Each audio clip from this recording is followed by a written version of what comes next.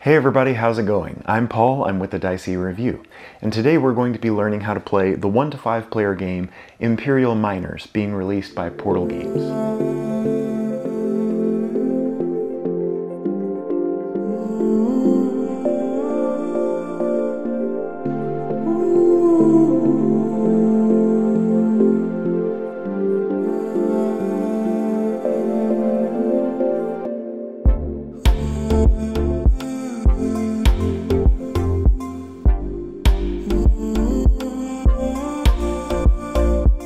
Imperial Miners comes with all of the components that you see here, including 18 event cards, 136 different mine cards in levels 1 through 4, 5 different surface boards, 5 progress markers, 60 coin tokens in 1 or 5, 40 cart meeples, 60 total victory point gems in 3 different denominations, 24 collapse tokens, 44 machine tokens, and 3 double-sided progress boards.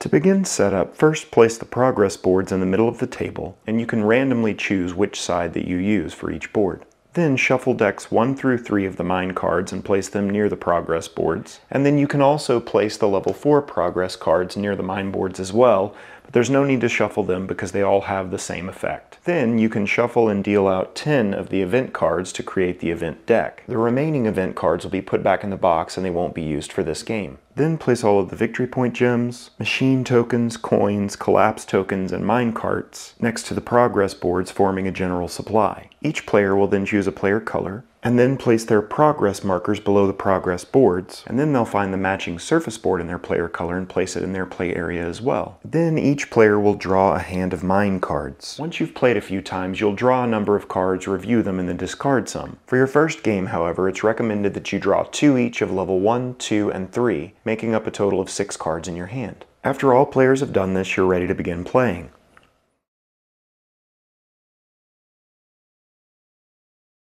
Now we've set up for a 2-player example with these 2 progress markers, but for the sake of table space and being able to explain clearly, I'm just going to have 1 surface board out that we use for our examples. In this full 2-player game, another surface board would be visible. Before we begin to fully explain the structure of the game, it'll be helpful to look at the different mine cards in detail. Much of the game focuses on playing or activating these cards, and each card will have a few different markings or symbols that are important to note. Each card will have the level of the card printed on the bottom and the middle. Each card will also show the cost to play the card. Each card will have half-cart symbols around the edge of the card, which are important during placement, for some card effects, and also during scoring. Cards will also have a faction symbol that shows which faction they belong to. And cards will usually have 1 or more effects that can be activated. Activating card effects is a big part of the strategy of the game, but it's important to note that if a card has multiple effects, you can only choose to activate one or the other, not both.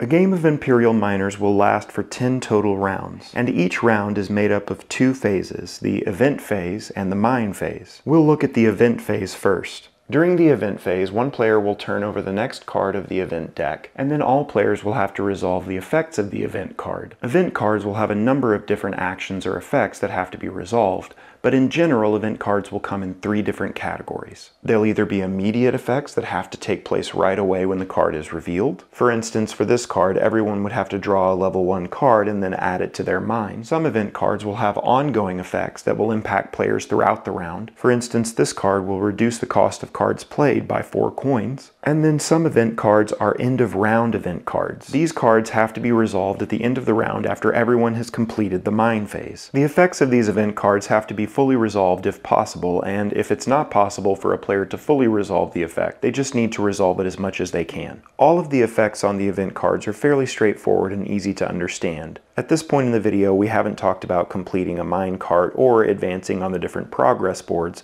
but by the time we're done, all of these instructions will be fairly clear. For instance, after this event card is drawn, all players would either gain 4 coins or 1 point. And as a reminder, the coin and point tokens can be freely exchanged at any point during the game to make change. The point tokens come in values of 1, 5, and 10, and the coins come in values of 1 and 5. So if you need to make change for points or coins, you can freely do that whenever you need to. After the event card has been revealed, players would then complete the mine phase. And during the mine phase, players will add cards to their mines and then activate them. And the mine phase is played simultaneously by all players. And each player would follow these steps. First, a player would reveal a card from their hand and then pay its cost if applicable. At the start of the game, players will have to play a level 1 card. They'll have to do this because you have to be able to build off of existing cards in your network, and level 1 is the start. And also, players don't start with any gold, and all level 1 cards are free to build. There are some placement rules to keep in mind whenever placing mine cards, however. Cards have to be built into the appropriate level in your play area based on the level on the card. For instance, level 1 cards would be built here, level 2, level 3, and level 4 cards. Also, all cards have to be connected to another card by one of their half-cart symbols. It doesn't matter if the half-cart is full or empty, although having a full half-cart, like in this example, will provide bonus points at the end of the game. It's also important to note, as shown in this example here, that cards placed below into a different level have to be offset from the cards above them. So for instance, a level 2 card can't be built straight down like this. You have to build it offset halfway, like this or like this. Any card built below level 1 has to have a card above it. So for instance, if you wanted to build this level 2 card, you couldn't place it here even though it's connected to another card by a half-cart symbol because there's no card above it. You could, however, place it in this location here. Level 1 cards are a slight exception to this rule. You can place a level 1 card in such a way that there's no surface board above it. So in this example, this placement would be legal for a level 1 card. This may become necessary if space becomes crowded in level 1 later in the game. In general, though, most of the time it makes sense to connect level 1 cards to the surface board to potentially score bonus points for full carts at the end of the game. And as we mentioned earlier, when a card is placed, the cost for that card has to be paid immediately. Level 2 cards will all cost 2 coins, but level 3 cards will have varying costs, between 0 to 13 coins. If a player is unable to pay the cost for any of the cards in their hand, they'll simply reveal the top card from the level 1 mine deck and then build that card into their play area. And players can have as many cards in each row as they want to, just once again following the placement rules. Any cards below level 1 have to have a card above them, and cards in level 1 can extend as far as you want even if they don't touch the surface board. After players have revealed, paid the cost, and placed the cards in the mine phase, they would then activate the card that they just placed and any cards above it until they reach the surface board. So in our level 1 example, the players would activate this card that they just placed. They could either gain 1 coin or place a collapse token on this card to gain 3 coins. Then they would be able to activate one of the 3 options on their surface board, and then their turn would be completed. So for instance, they could gain 2 more coins, and that would be their turn. Let's say that it were later in the game, however, and a player had just placed this card during their mine phase. After the player had placed this card and paid any applicable costs, the player would be able to activate this card and then activate cards above them until they reach the surface board in a chain reaction. So for instance, this player could activate the ability on this card. It would allow them to choose any other card in their mine and then gain a point for each completed mine cart on that card. A completed mine cart is any space where there are 2 half carts full of gold. So in this instance, they could pick this card that has 2 completed mine carts on it and gain 2 points. After that, they would be able to choose one of the cards above their activated card to activate as well. They could either choose the left or the right card. In this example, we'll say that they chose the right card, gaining 1 coin for each different faction in their mine. They currently have 1 faction symbol from all 6 different factions, so they would gain 6 coins for that card. Then they would be able to choose one of the level 1 cards above the card they just activated. They would then be able to activate that card.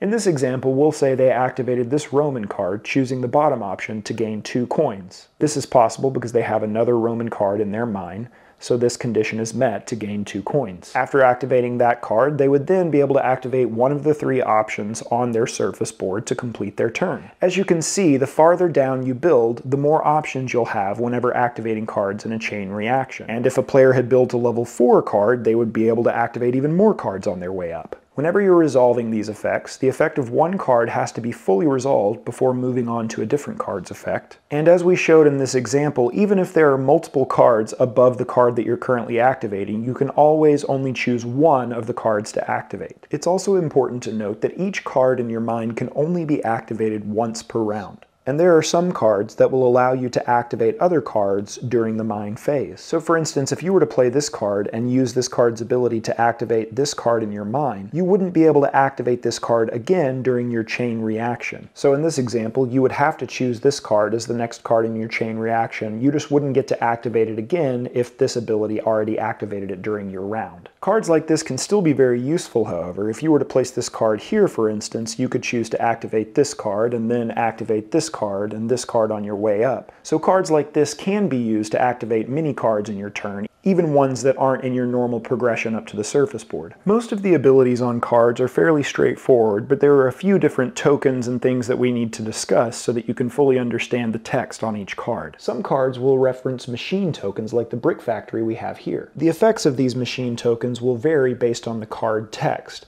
But in general, a card can only have up to 3 machine tokens on it. Many cards will give you different bonuses or options if you have machine tokens on the card. For instance, this card has an ability that allows you to activate a non-Atlantean card of a level that matches the number of machine tokens. So this card could allow you to activate a level 3 card if all 3 tokens were on there. Some cards will reference collapse tokens. For instance, you can place a collapse token on this card to activate any other card in your mine. Each card can only ever have 1 collapse token on it at a time. Collapse tokens are usually bad, although depending on the card text, they can actually benefit you as well. But whenever you try to activate a card that has a collapse token on it, that card's activation would be skipped, and instead you would just remove the collapse token. After removing a collapse token, you would then continue to activate the cards above it in your chain reaction like normal. As I said, however, there are some cards that allow you to remove collapse tokens to gain points or benefit from collapse tokens in other ways. There are also some cards that allow you to gain minecart tokens or place cart tokens on your minecarts. Whenever you gain minecart tokens, you can place them on minecarts that are at least half full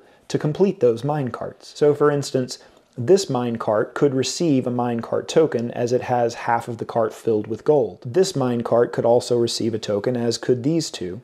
But this minecart, for instance, that's completely empty could not receive a minecart token. A cart has to be at least half full to be able to have a token placed on it. That being said, however, if you place a cart token which makes a minecart full, it can benefit you in a number of different ways. Filled minecarts are worth victory points at the end of the game, 1 each. And there are also many cards that reference having full carts for their abilities. For instance, this proposal card that we looked at earlier will give you a point for each completed minecart on a particular card. Minecarts that have cart tokens on them are considered completed for effects like this and for in-game scoring. There are also abilities that will instruct you to draw cards or advance. Whenever you're instructed to draw cards from an ability, you could pick any one of the decks leveled 1 through 3 and draw them one at a time from one of these decks. You can't draw from the level 4 decks whenever taking a draw card action.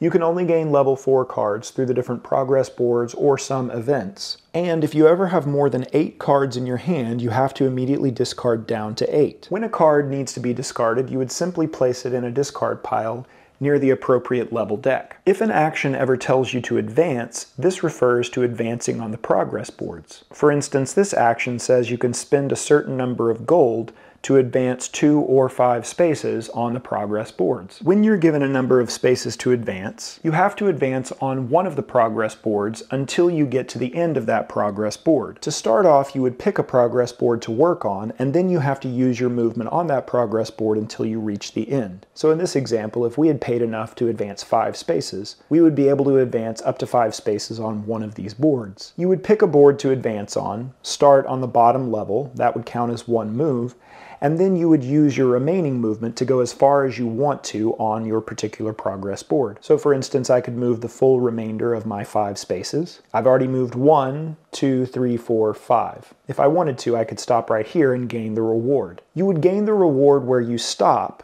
You don't gain any rewards that you pass through. It's also important to note that you can stop short of your full movement. For instance, I could have stopped here, which would allow me to draw 1 level 4 card. And in this example, I'll say that I did that. If you ever reach the end of a particular progress board, You would stop on the last space, resolve the effect at the top of that board, and then you would place your marker on the first space of a different board. Any movement that you have left over after reaching the top of a progress board would be lost. You would simply end your advancing progress by moving to the bottom space of a different board. All of the rewards on the progress boards will be similar to the rewards that you'll see on other bonuses or on cards that you activate. There is one particular symbol, however, that's a little bit different, known as a faction draw. The faction draw symbol will sometimes specify a particular faction, for instance the Egyptians or the Romans. If you ever see a symbol like this where there's no particular faction printed on the stone, that means that you can choose any faction and then resolve a faction draw. If an effect instructs you to complete a faction draw of a specific faction, for instance the Japanese, you would choose a deck and then draw cards from that deck until you find the specific faction that was referenced by the faction draw.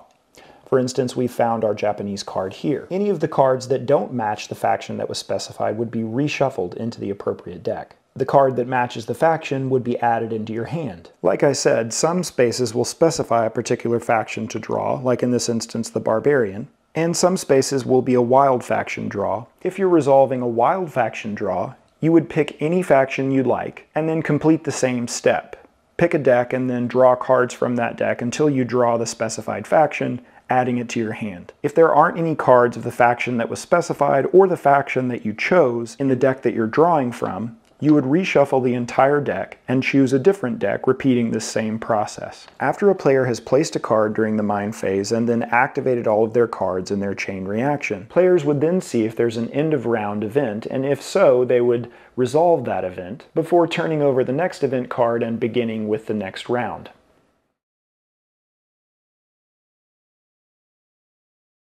Once the final event card is drawn, players will complete one final mine phase, and at the end of this phase, the game is over after resolving any end-of-round events. Players would then tally their final scores, and their final scores would consist of all of their victory point tokens, and in addition, players would get 1 point for each filled mine cart. So in this case, this player has 1, 2, 3, 4, 5 filled mine carts just on the cards, and then 5 additional filled mine carts from tokens. This would give them 10 additional points on top of the 41 points that they have from their victory point gems for a total of 51. The player with the most points total would win, and if there's a tie, the player that has the most remaining gold would win, and if there's still a tie, the player with the most filled mine carts in their mine would win, and if there's still a tie, the victory would be shared. Alright everybody, that was our video. Thanks so much for watching. We hope that it was helpful, and we hope that it was informative. If you still have any questions about how to play the game, please comment below or email me directly at thedicey@gmail.com, and I'll do my best to answer those questions for you.